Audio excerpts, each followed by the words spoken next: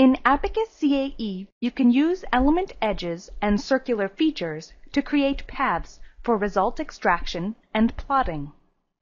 Here are the results of a structural acoustic analysis of a truck cab.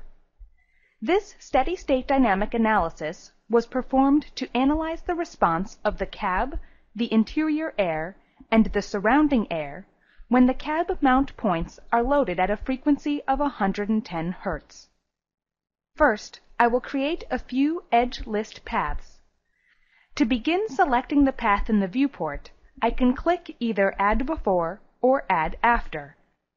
I will define a path on the acoustic elements inside the truck, starting from the bottom of the windshield and continuing along the symmetry plane across the top of the truck and down the back. As you can see, it will take some time to define this path by individually selecting the element edges and using the flip option when necessary to get a consistent path direction. Because this particular path follows a feature edge, it is much more efficient to use the feature edge selection method. Notice that if I did not want the path to continue along the entire feature edge, I could select a node on the edge as the path endpoint. Once this first path definition is complete, I will create a similar path for the exterior air.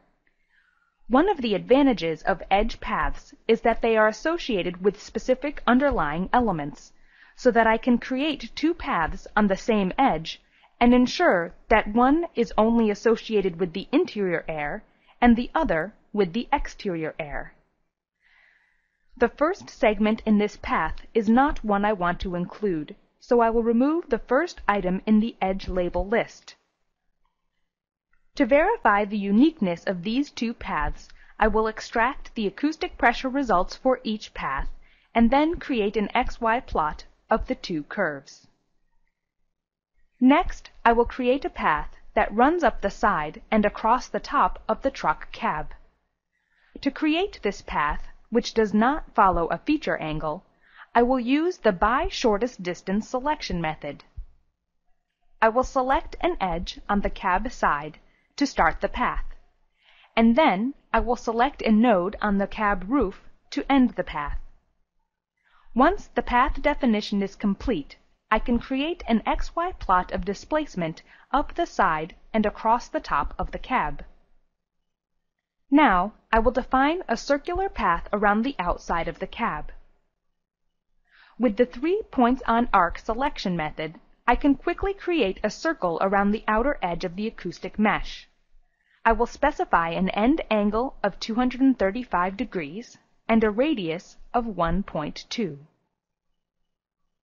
To create a slightly larger path, I can copy this arc and modify the new arc so that it has a radius of 1.5.